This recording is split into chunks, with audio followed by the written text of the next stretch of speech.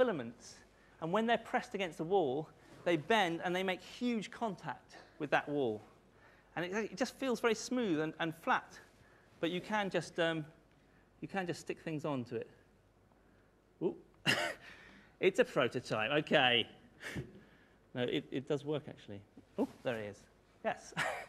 So actually, the future could be that we have these amazing gloves. But there is one problem with that future, and I want to show you that problem with that future with this enormous piece of blue tack. Because this stuff you know, right? And you're thinking blue tack, yawn. But it's actually as sophisticated as the gecko's foot, because it works in the same way. You take a small piece of blue tack, right? And this stuff is not sticky. It's not got adhesive in it, has it? You could infinitely reuse this stuff. It's not like a piece of sellotape, right, or sticky tape, where actually after a while it just gets full of, it loses its stick. So how does that work? Well, it's the same as the gecko's foot. It's a material that becomes liquid when you put pressure on it, and that liquid flows into the mountains, the rough mountains of this surface, and then it maximizes the area of contact, uses the same adhesive forces, these weak adhesive forces, and sticks. You use this all the time, and it's the same as a gecko's. So that's fantastic. And then you think, well, okay, I'm just going to go home and I'm going to just cover myself in blue tack. I know you guys, but don't do it, because from what you've learned tonight, you already know there's a problem, right? Which is that although the adhesive force goes up, if your volume, right, isn't matching that force, if your volume's going up quicker, then it's going to override it. So if you try and just stick this whole piece of blue tack, I'm putting pressure on it, I'm doing all the adhesive stuff, but this volume is very large, isn't it? So the force downwards is too big for that adhesive force. Okay, so it's not an accident that geckos are small, right? Because they've got low weight. And it's all about this ratio, this surface to volume ratio. So we need something even better than geckos in order for us to be like Spider-Man. But I think we can do it. It's just a matter of time. Okay, so fantastic. Now look, it's surface to volume ratio, and I will keep going on about it, but it really is absolutely crucial to your life, and no more so than this demo is going to show you. Here, under this here, I've got a model, and it's a model of my lungs, okay? This is what my lungs look like. I'm going to put it exactly, there we go, whoop, there we go, whoop, no, there we go, ha-ha. Now, I'm breathing in, and this is exactly what my lungs, the right size for me. So air is coming into these lungs. Now, would you believe that this is big enough? Probably not. When you're breathing in now, you're breathing a large volume of air. So if we all breathe in now, we're all breathing stuff into this kind of structure. Now, at that moment, breathe out, everyone. Don't want you all fainting. At that moment you breathe in, your body has to extract all the oxygen it needs to be alive, right? So it's taking oxygen from a large volume, and it has to get into the blood vessels, which is a large area.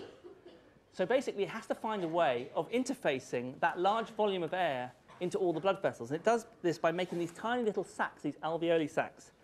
And it spreads them all out in this kind of filigree way. And it's just like with the hamster, right? As you get smaller, these little sacs are like spheres. As they get smaller, their area, in proportion to their volume, gets larger and larger and larger. And that's exactly what you want. You want a large area to interface with the oxygen, right? Get the oxygen into your blood and to get the carbon dioxide out of your blood. So it's your own body is using the surface to volume ratio to actually just let you live. And I want to show you how big this area is that you need to live. Because you can't really see it here because you're seeing it as a volume, right? But if you spread all these out onto a sheet, how big would that sheet be? Well, let me show you how big that sheet would be. Okay, we've got it here. All right, now I'm going to take this up. Am I? Yes. And I'm going to try and spread this sheet out. This is a piece of silk that's the same area as my lungs. Would you believe it? It's just inconceivable, isn't it? That all of this area could be inside your body. And I want you to pass this around. Is that possible? Yes. It's quite a nice experience being in my lungs, isn't it? Okay, keep going, guys. Keep going. All right, so you guys let go. Just let it go. Let it go. My lungs, ladies and gentlemen. There's a small hole. You know when you spot the small hole, that's where I used to smoke. And essentially, that is what happens when you smoke. Your lung area gets smaller and smaller, and so you get out of breath. So if you get out of breath and you have lung disease, you get a smaller area in which to absorb oxygen, and that's the problem. So maximizing your area of your lungs is incredibly important to you. So this whole thing is incredible. The surface to volume ratio, right, area to volume ratio is so important to you. It can help you survive jumping off a building, right? It can help geckos climb up walls. It can do all sorts of things. It's really integral to how you breathe and live. But it does something even more important than that, right? It can determine whether you can dance or not.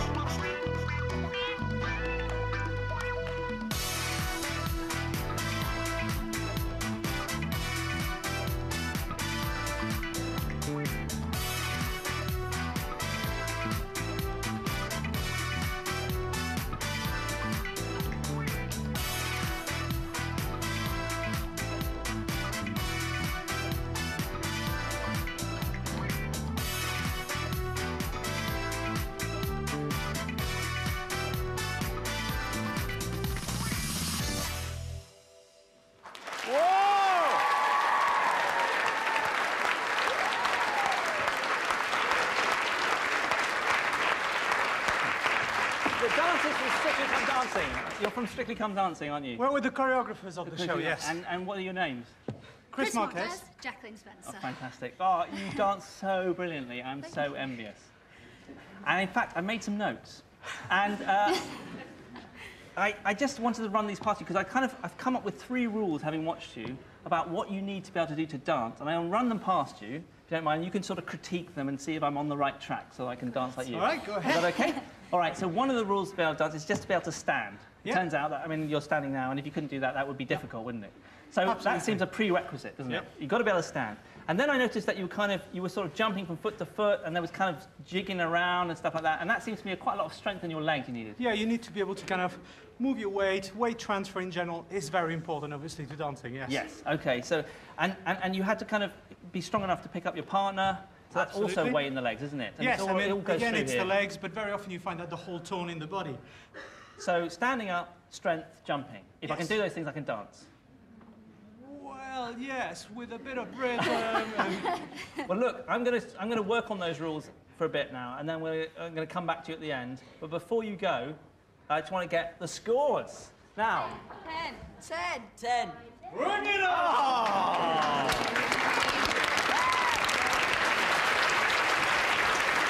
OK, so now look, standing. That doesn't seem too hard, does it? But is it? Is it so simple as that? So I'm back to spherical animals because basically if you ask a physicist to do anything, they'll end up starting with a sphere. And so my model for an animal is a sphere, but this time legs. That's a step forward, isn't it? Literally. OK, so now I've got a spherical animal. Now all of its weight, right, has got to go through its legs. OK? So that means that these legs are like the pillars of a building, right? All of the force is coming through them. So the area, that cross-sectional area of those legs, is what's taking all the weight through there. So if that's small, then there might not be enough. They've got to be strong enough to support this whole weight. Okay? So if I take this animal, all of its weight's going through its legs, and it's standing on its own feet. Right? It's got 4 legs, fantastic. Now what happens when I size it up? Right? I scale it up, I increase its width by 2. So this is an animal exactly twice as big in proportions. So that means, as we know, that its volume has increased by 8 times. So that means its weight has increased by 8 times. But that would be fine if the area of its legs had increased by 8 times. Then it would be exactly the same. But has the area of its legs increased? What do you think? No, it hasn't.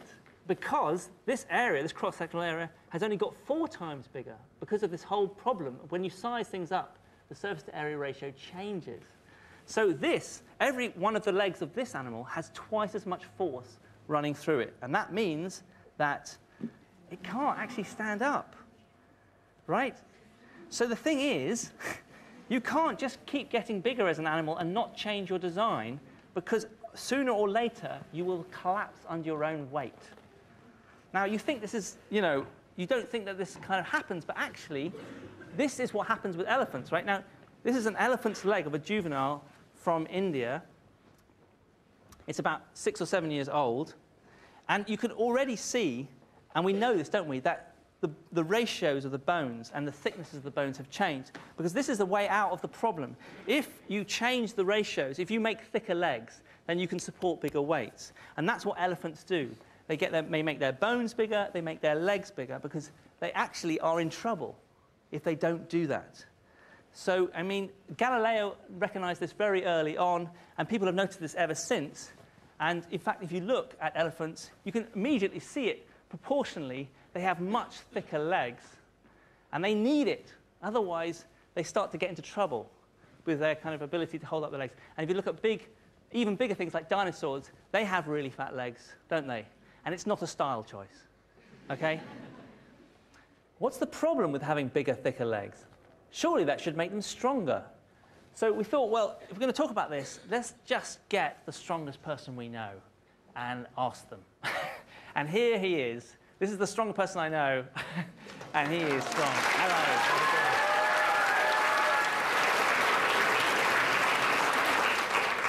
So what's your name? My name's Terry Hollands. And what are your strength credentials, just so we can all... I've been England's strongest